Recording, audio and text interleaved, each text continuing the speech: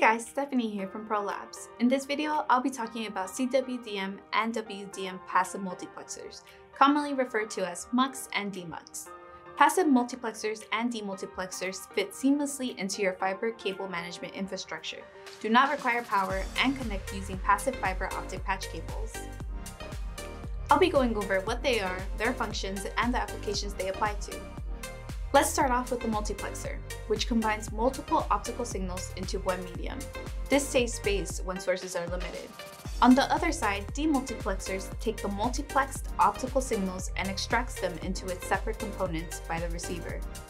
There are three typical types of WDM applications that allow for multiplexer and demultiplexers: point-to-point, single fiber muxes, and multipoint optical add-drop mux.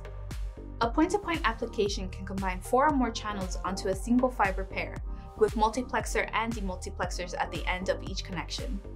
Similarly, a single fiber multiplexer is also used for point-to-point applications, but they can connect standard duplex transceivers over a single fiber. Lastly, a multipoint optical add-drop mux can filter up to 4 WDM wavelengths off of a single WDM link, which makes them accessible to a switch at the drop point. This application is a quality solution that ensures a network to be connected, even if one link goes down.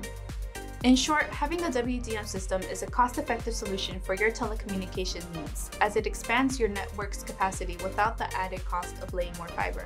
If you are looking for expertly coded and cost-efficient WDM systems, make sure to check out our website or contact your ProLabs reseller partner today. Thanks for watching this video. Be sure to give this video a like. For more content like this, subscribe to our channel.